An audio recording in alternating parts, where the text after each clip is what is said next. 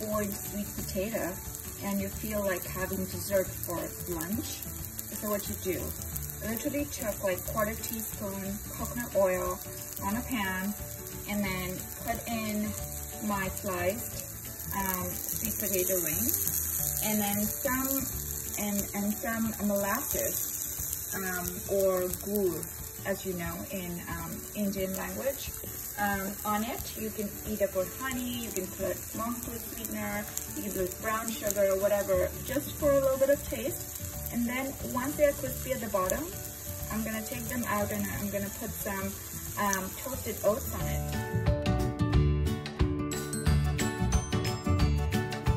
Okay, I'm gonna show you how crispy it is at the bottom. See that? That's exactly what you want, and it smells so good here.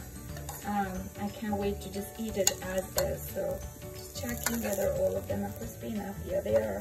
There you go. So this is ready to plate. Okay, so here I have this pre-prepared granola, which is toasted gluten-free oats with a slight drizzle of honey and sea salt and some toasted nuts like pumpkin seeds, goji berries, and almonds.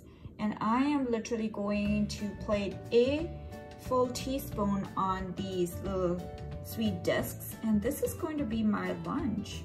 So I'm gonna really get on that complex carbohydrate train today with a ton of good nutrition. I can't wait to taste this. Fashion, it's not that easy to eat, but if you love granola and sweet potato and want to make a lunch out of it, this is the most yummy dish, appetizer, lunch ever.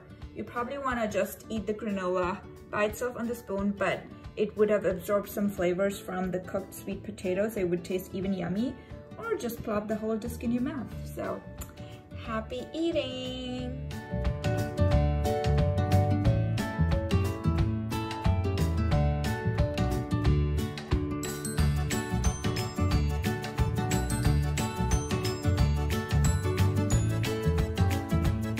This is so delicious. I just took a half a bite. It's not that shabby, but it's so delicious. The crunchy granola on that sweet potato is just heavenly. This is such a perfect snack, so easy to throw together. If you're looking for ideas for Memorial Day weekend and want to snack smart, go for it.